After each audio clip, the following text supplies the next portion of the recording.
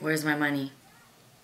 Where? Hey, what's up? It's Rihanna. I'm wearing Rihanna's look from Harper's Bazaar, China. Her cover that she released more than a couple weeks ago. I don't know where you actually would wear this out, but I'm kind of like digging these eyebrows a lot. Like this video if you want me to shave my eyebrows off. We have no makeup. So before we even do any foundation, first thing is we're going to block the brows. Unless you have no eyebrows already or you have slanted angular brows, then lucky you, you don't have to do this step at all. Before you even apply on the glue stick.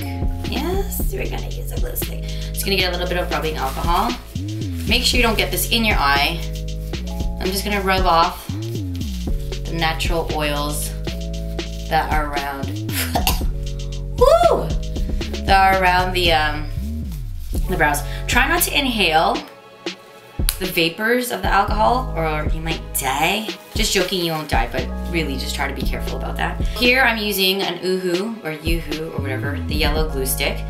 Not gonna block out the entire brow, I'm just gonna add the glue stick literally just at the end. And if you're confused as to which part you're going to be gluing down, look at where your arch is. This lighting is so unforgiving.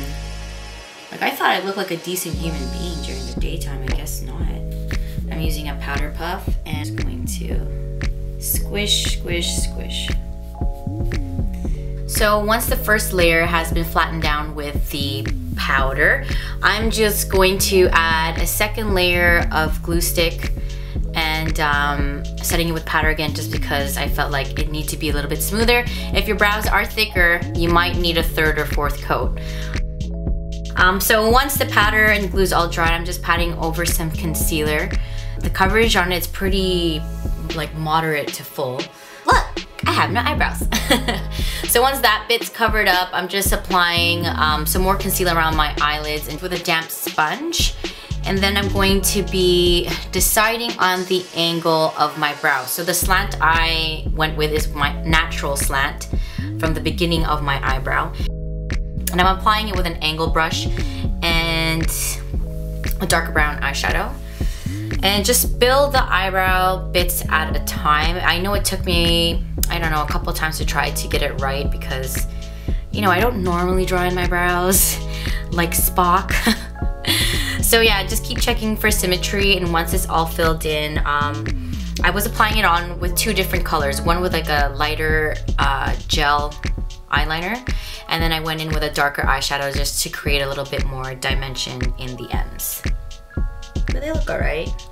I mean, it took me forever to do it, but anyway. So once the brows are done, I'm applying a matte shadow just under the brow bone and in the inner corners. I normally wouldn't use such a light shadow for my everyday look, but for Harper's Bazaar China, I'll do whatever they want me to. So across the entire eyelid, I'm just doing a wash of like a medium matte brown with a blending brush. And also take note, I'm doing this entire eye makeup look with one eyeshadow brush. I like to keep things really, really simple because I'm really lazy. So now, once the wash of color is done, I'm adding a darker matte brown in the inner corners of the eyes as well as the outer corners.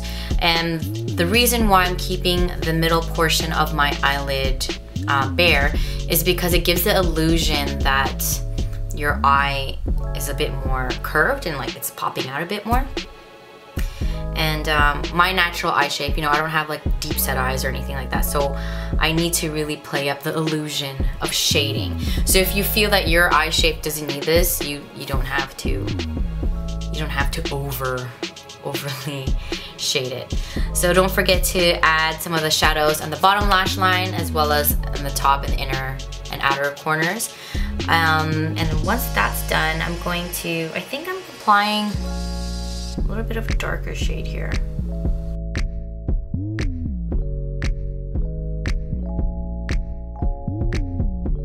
I've used at least, I think I used like I used two dark eyeshadows. And then now I'm applying the highlighter in the inner corners of my eyes with my finger. And the reason why I'm using my finger for the frostier colors is because I want the pigment to show up really intensely. I don't know if you guys notice when you try to apply a really intense metallic pigment with a fluffy brush, it doesn't go on as intense. So fingers, they're awesome. Then I'm gonna align my waterline with a flesh tone pencil. This one is actually a lip liner, but I'm using it as my eyeliner. And in the top part of my waterline, I'm applying a water resistant black eye kohl just to create a little bit more definition on the top lash line. And just be really careful when you do this, don't stab your eye. Now, the eyeliner. Rihanna has a really intense cat eye in this shoot. And take your time with this step. Like, I normally do a cat eye when I do my makeup, but this one I was like, okay, gotta make sure I'm really careful with it. So first, what I find is the easiest is applying the liner across the eyelid, or like the lash line, sorry, not eyelid, the lash line first. Then determining the angle and the length of the flick. Once you have those two determined, you can start filling it in bits at a time and then start building your cat eye to the intensity that you'd like to have it. Now with the brows, because I found the shade was I found that the shade was a little bit too dark, I went over my brows with a tinted brow gel, and this one actually lightens them up. Instead of darkening them, it lightens them up a bit. So now that the mess is all done, I'm cleaning away any potential fallout that probably would have fallen on my cheek. I'm re-moisturizing my face, and then I'm applying my foundation, which is like a foundation concealer. It's by Cinema Secrets, with a damp sponge. And thank baby Jesus for foundation, because it's basically photoshopping my face, which is awesome. The winter has been really unforgiving on my skin. Like, it got so discolored, and I also eat a lot of junk food, so my skin isn't that great, but I always moisturize, so that's good. Anyway, once my foundation is applied all over, now I'm adding a lighter concealer, maybe like a shade or two lighter than my skin tone, under my eyes and the bridge of my nose and any parts of the face that you'd like to highlight. And I'm applying this still with a damp beauty blender, just because it melts the foundation into the skin. It doesn't, in person, it doesn't make it look like there's too much makeup sitting on your face. Once all that is done, set your base with powder. Here I'm using a powder puff because I really want to make sure it's super matte and it's super set.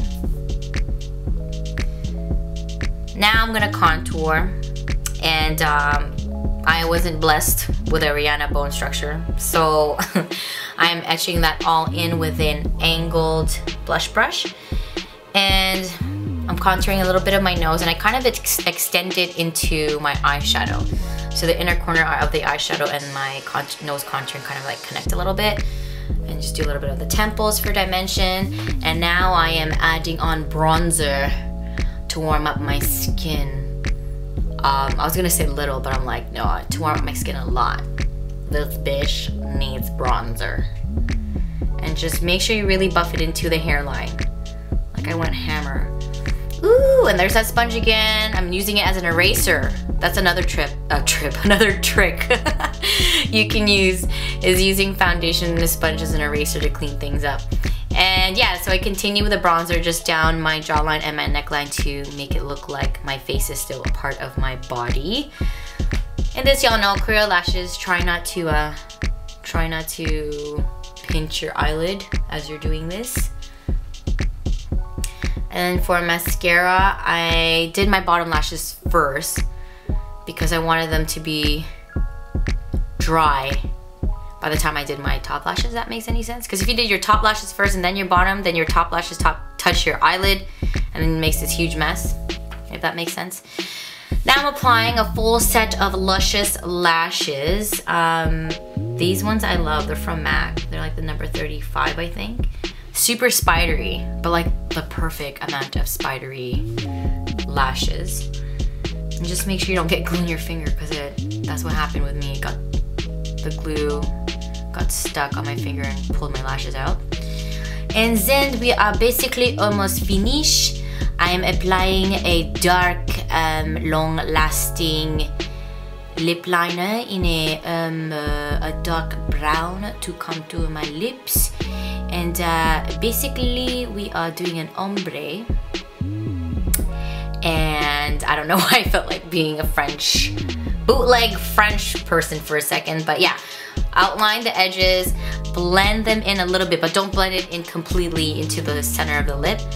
And then once all that is finished, then we're gonna apply the lipstick. But this part's really important, the blending. Make sure, you know, take your time with the blending. And then we're gonna apply a matte red lipstick on top. This one has like a blue base. You'll find Rihanna wears a lot of blue base reds. And yeah, once that's applied, I go over the contouring again. I just blend a little bit more. And then if you feel you need more shading, then feel free to go over it with a pencil, or if not, you can just leave it. I was like, give me more contour. But that's basically it. And yeah, hope you enjoyed that. I don't know if you guys were checking my channel last week, but I basically put up a lip syncing video of Rihanna's Bitch Better Have My Money, and it got taken down within 24 hours. So this is a clip of it with no audio. I'm so sorry. It'll never see the internet, but if you guys want to see it, I'll probably upload it on my Instagram or something. Music by Stila. Get with it. Follow the homies. Leave a comment below. Follow me on Instagram, Twitter. Subscribe. All that good stuff. I'll see you later.